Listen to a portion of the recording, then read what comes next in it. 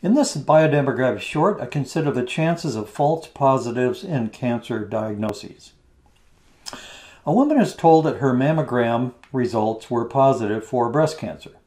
Given that 1% of women develop breast cancer any given year, out of 10,000 women, there will be 100 with cancer and 9,900 without cancer. Given also that 80% of these cancers are found through mammograms, but 9.6% of the 10,000 screenings are false alarms, what is the likelihood the woman actually has breast cancer?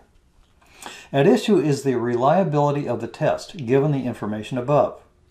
Using the number out of 10,000 as the probabilities, that is, to avoid using decimals, we provide a 2x2 table of true and false, positive and negative outcomes. The probability that this woman has breast cancer, given that her test was positive, denoted probability A given X, is computed using this equation given here, and when the numbers are plugged in, yields 0.0776.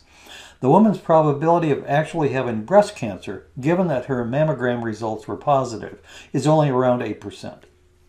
The formal theory underlying this result is Bayesian theory, based on the model given here, where probability A given X is what we want to know, which is what is the chance of having cancer A, given that the test is positive X. In other words, how likely is she to have cancer with a positive test result? Probability X given A is the true positive, in other words, the chance that the test is positive X, given that she has cancer A. Probability A is the cancer rate, which is in this example, there is a 1% chance of having cancer. Probability of not A is the non-cancer rate, and in this example, the chance of not having cancer is 99%. Probability X not A is the false positive. In other words, the chance of a positive test, given that the person does not have cancer, that is 9.6%. A simplified version of Bayes' theorem is given here. Bijak and Bryant, 2016, note that Bayesian theory in demography is especially suited for both sparse data and data that is unreliable or incomplete.